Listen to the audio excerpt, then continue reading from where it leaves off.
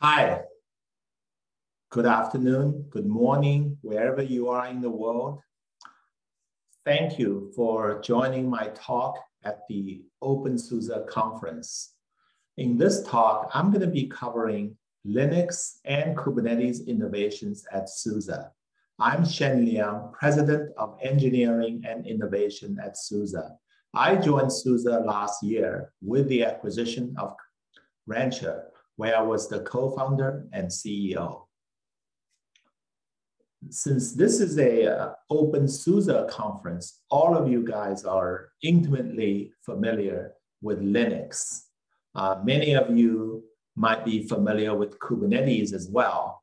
And Linux and Kubernetes really go hand in hand. They cannot be separated.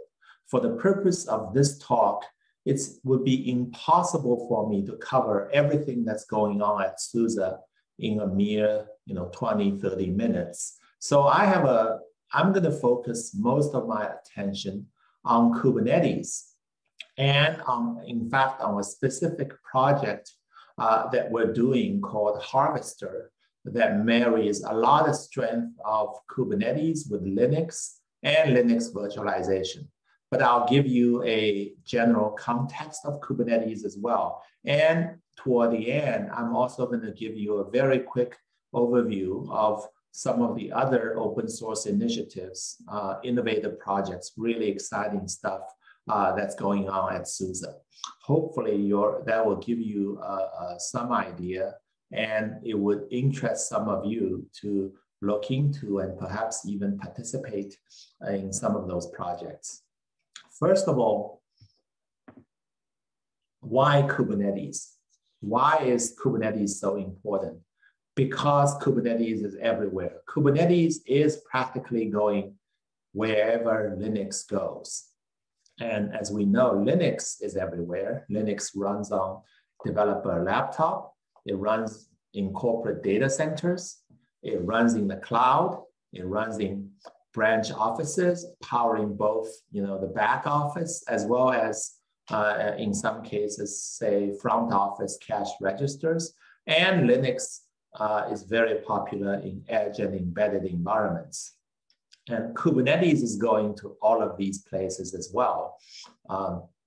For example, developers use platforms like Minikube or Docker Desktop, which has long since embedded a Kubernetes runtime. And more recently, there's a project that we've been working on called Rancher Desktop that brings extremely easy to use experience for developers access to Kubernetes.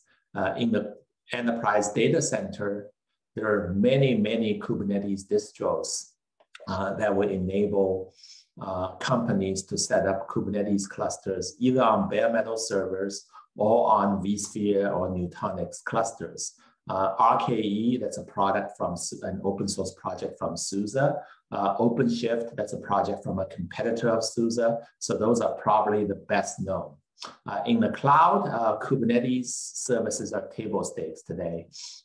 Amazon EKS, Google GKE, Azure AKS, those allow you to run Kubernetes practically for free.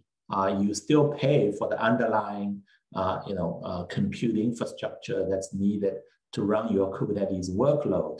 But these cloud providers have pretty much decided to use Kubernetes as as almost a draw, as a loss leader, to draw as much workload as possible into their cloud.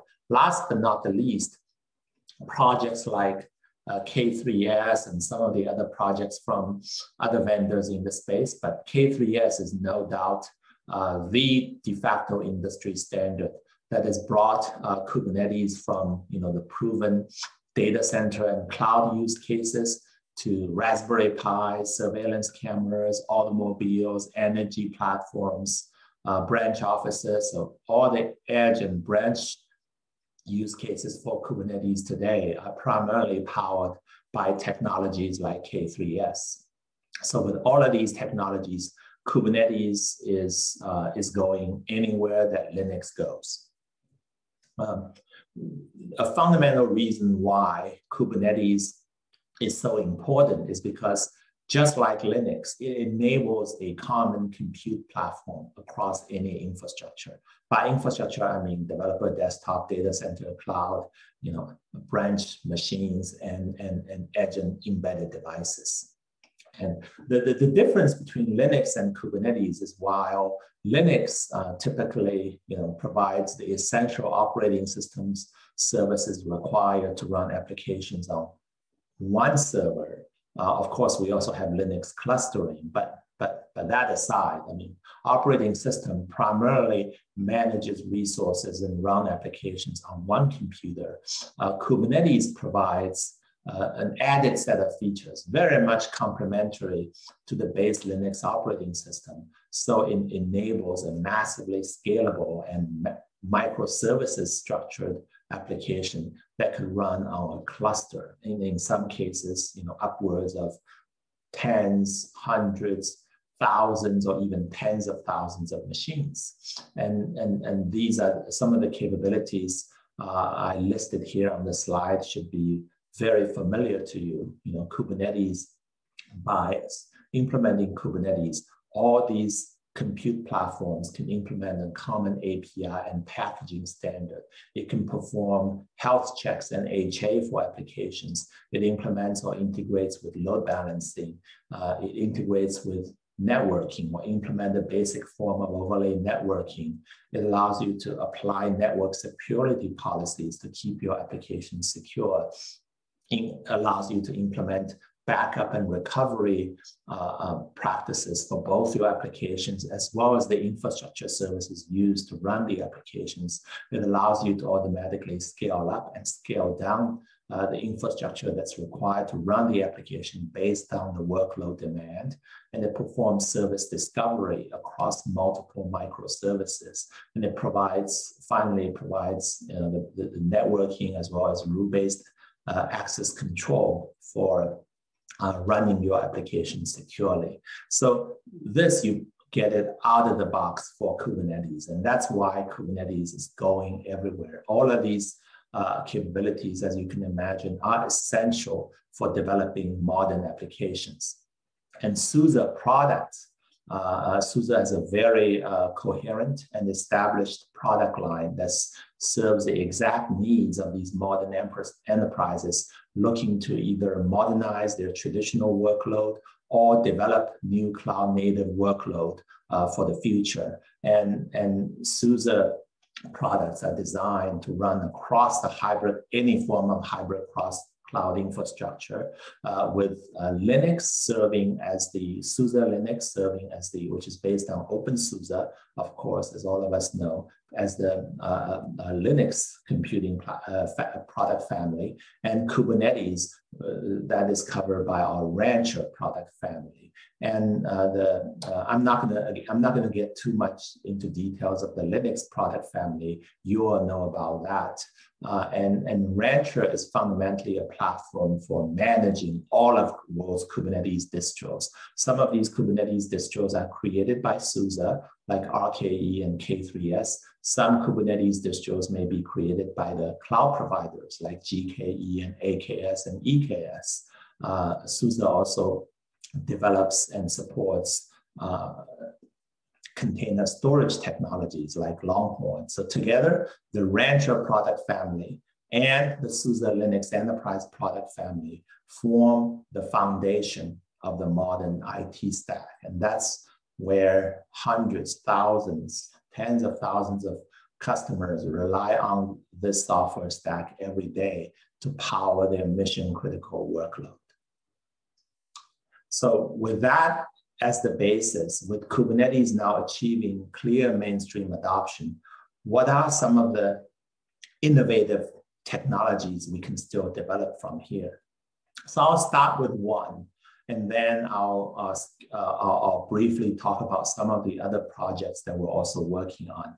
So a particularly interesting project actually lies in the area of data center. So as we know, the data center industry has gone through tremendous amount of transformation in the last few years. a lot of the growth of the traditional data center nowadays is actually happening in the cloud, but that doesn't mean enterprises do not continue to invest in the data center. In fact, companies like VMware and Nutanix, in particular, are seeing tremendous amount of growth with their private cloud offerings. And these days, the private cloud offering is no longer implemented using technologies like OpenStack.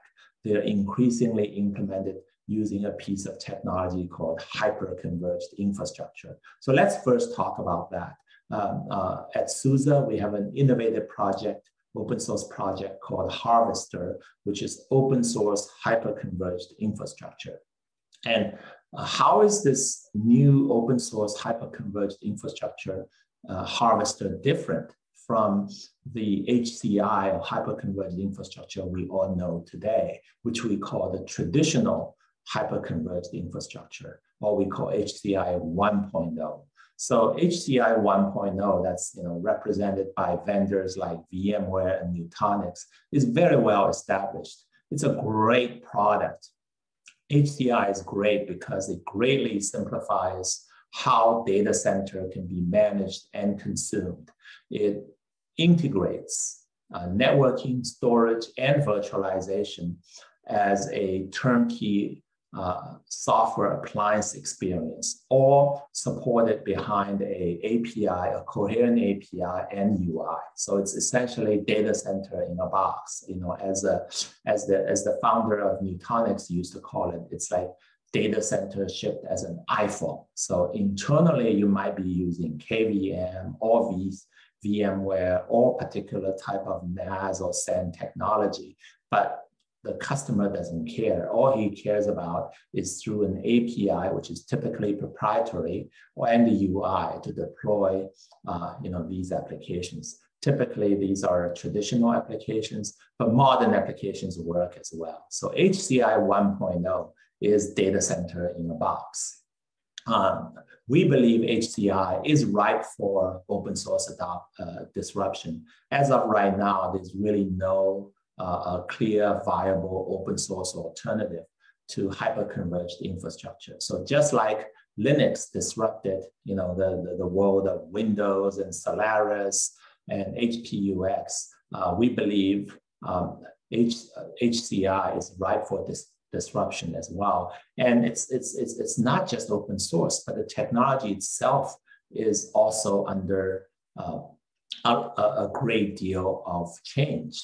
One of the big changes now we have Kubernetes, so that we can conceivably build a hyper-converged infrastructure experience that doesn't rely on proprietary API, but build on the industry standard Kubernetes API. And then by building on Kubernetes API, we get the ability for the hyper-converged infrastructure to manage both containers and virtual machines. And that is how we believe we can modernize hyper-converged infrastructure and turn HCI 1.0 to HCI 2.0. And one of the great things about HCI 2.0 project like Harvester is by leveraging Kubernetes, we can seamlessly extend the same experience from on-premise data center to the edge and cloud. Why? Because, as I said, if Project Harvester is built on Kubernetes, and Kubernetes API is everywhere. So with a platform like Rancher,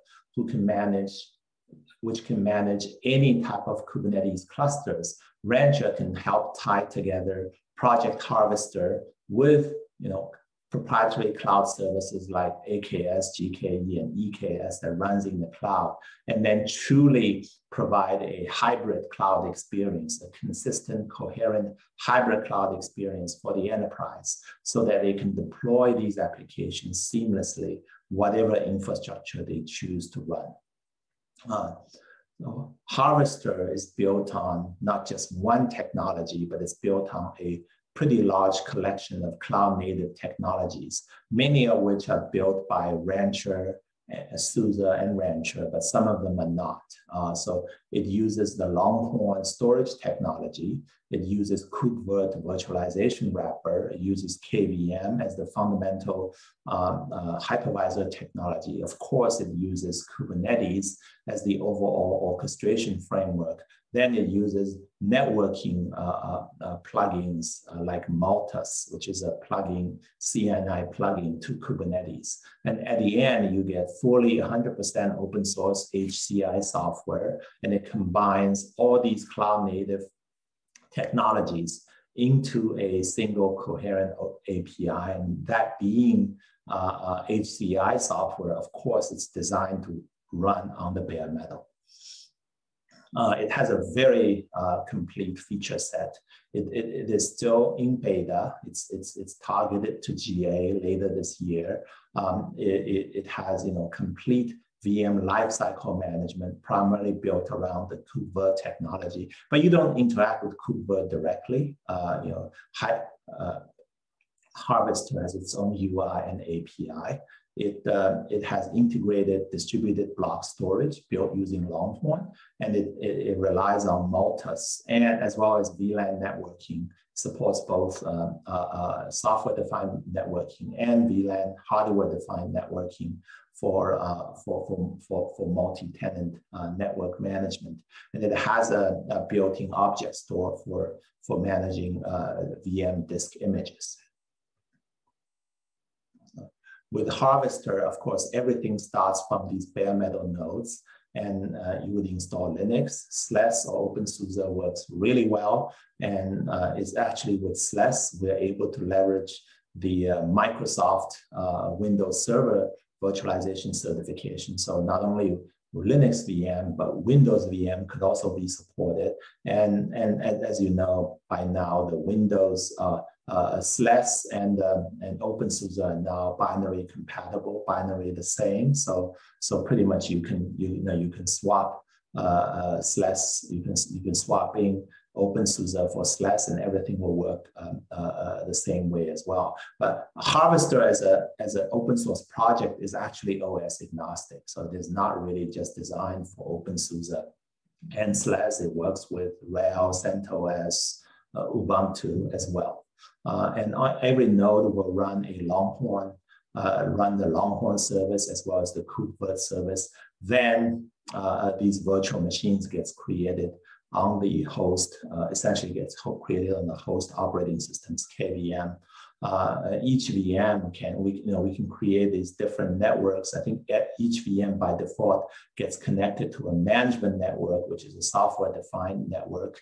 And then you can also optionally have additional NICs to connect these VMs to hardware-based VLAN networks, and that enables the greatest degree of control and flexibility in deploying these virtual machines in enterprise production. Now that I've introduced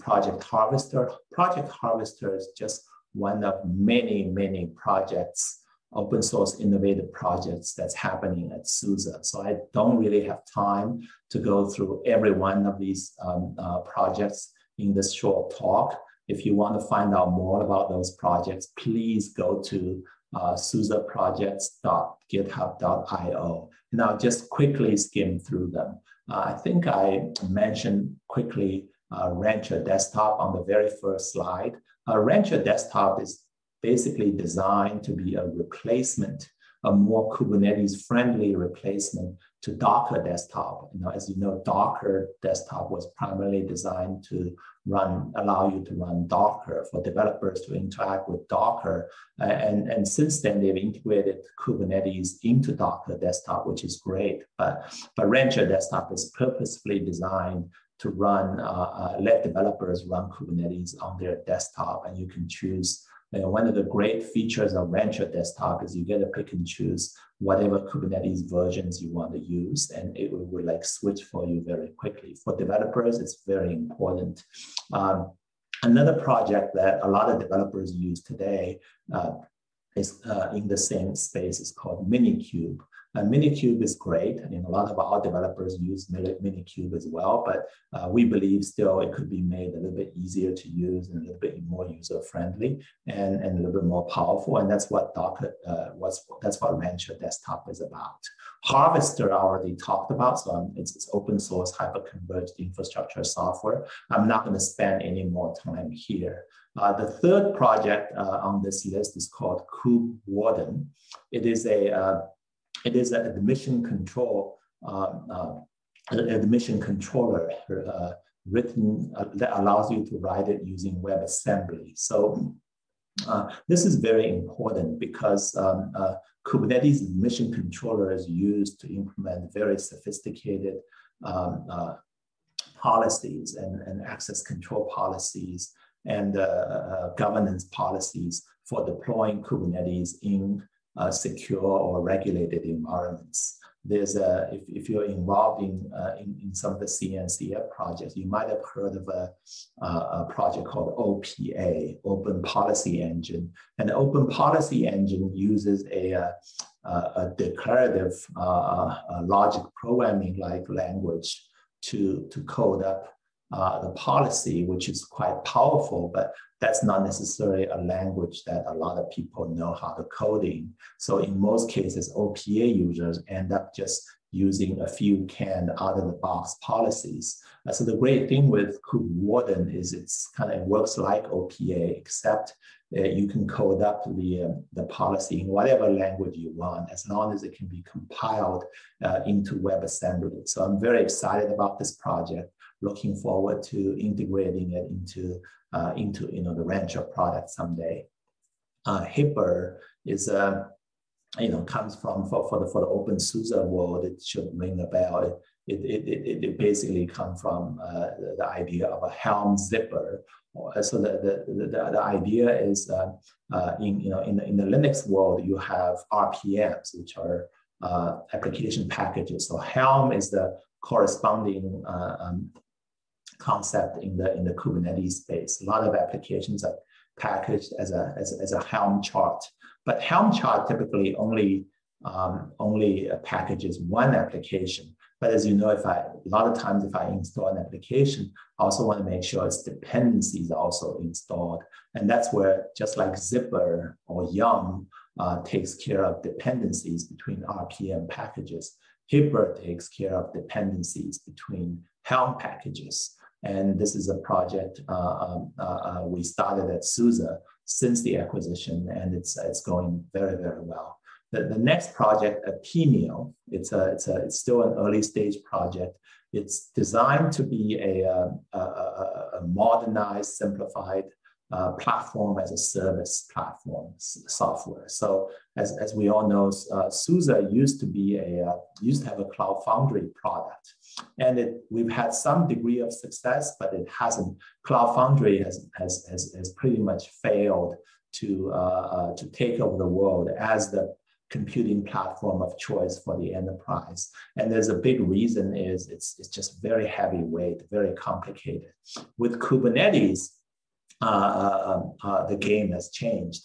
Much of what Cloud Foundry used to do are nowadays done by Kubernetes already. So what DeMaio did is it took the best out of Cloud Foundry in terms of user experience, in terms of ease of deployment, then ease of application deployment and the GitHub integration. Then it kind of ported that, made it run on top of Kubernetes. So it's extremely lightweight and extremely easy to use, and it provides a natural upgrade path for folks who were running on Cloud Foundry or who are still looking for a platform as a service layer.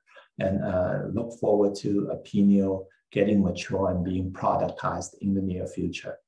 Next project, Omni. That is our AI ops. It's AI ML driven anomaly detection, which in another word, it's AI ops. AI ops is a tremendously popular area of innovation in the industry today. Companies nowadays are investing increasingly heavy amount of resources into DevOps, into operation IT ops, And these teams, they have to deal with, increasingly large amount of data, alerts, audit logs, and it's the volume is such that the traditional monitoring tools and the manual process just simply not able to handle. There are way too many false positives. So what a project like OPNI is able to do is it enables these organizations to using AI technology to dramatically narrow down the set of anomalies that those human operators have to look at, therefore greatly reduce the workload and resource requirements for the operations team. So we've had discussions with potential customers about it. Everyone's extremely excited. It's a heavily anticipated product on the Rancher roadmap. Then the next three projects did not come out of a Rancher. They come from the SUSE side, but nonetheless, they come from the Linux side. Extremely exciting. First, SleepBCI. SleepBCI is an alternative to Red Hat UBI, which is the unified base image. That's it's a base container image that's free to distribute. But the problem with Red Hat UBI is it's only supported on the Red Hat Enterprise Linux operating system, whereas the SleepBCI it's built out of the same openSUSE and Sleep packages. It's fully supported on any Linux operating system, and again that speaks to SUSE's openness to the market and our attitude toward giving users choice when it comes to picking technologies at every level. Trento is a new project that we started at SUSE to improve the ways of how you deploy SAP on SLES and on SLES operating system. SAP is one of the more complex application packages that folks have to deploy, manage, and upgrade, and Trento make that process very easy. SAP and SUSE have a long history of collaboration. Majority of SAP deployments in the world runs on the SLES operating system, and Trento solidifies SUSE's leadership in that area. Last but not the least, it's probably one of the more earlier stage open source software project, and it doesn't even have a logo yet. It's called Aquarium. Aquarium is our new effort to productize Ceph. SUSE used to have a Ceph-based storage product, but that product is basically a package of the upstream Ceph distribution. We realized that kind of storage product simply was not easy to consume because it gives users too many degree of flexibility when it comes to how to deploy and configure the Ceph storage technology. Ceph storage technology is very good, but it needs to be more constrained. It needs to be more opinionated. And folks should, people shouldn't have to deal with the basic Ceph concepts. Instead, the storage admins should be able to specify exactly what they want as a storage, and then leave the detailed implementation to Ceph to provide an enterprise-grade, reliable storage appliance. So Aquarium is a software-based storage appliance implemented using Ceph technology. So here I quickly have gone through many of these open source projects that we started and we ran at SUSE, where these projects have cleared reasonably. They've gone through enough internal vesting, so I think all of them are publicly accessible now. I encourage all of you, based on your own personal interest to go on to the SUSE-projects at github.io, which then contains links to all of these projects. They're all public. Please take a look, download them, look at the source code. Let us know what you think. We'd love to work with you as we continue to improve these projects. Hopefully one day you'll either become a contributor or a user, and you'll be able to join the community of these projects, just like how you've engaged with openSUSE. openSUSE is a great community, and now we're gonna, of course, all of these projects can work. They work with openSUSE, and they strengthen the openSUSE community. And I fully anticipate, they also bring in new community members, and I expect there's going to be a lot of cross-pollination between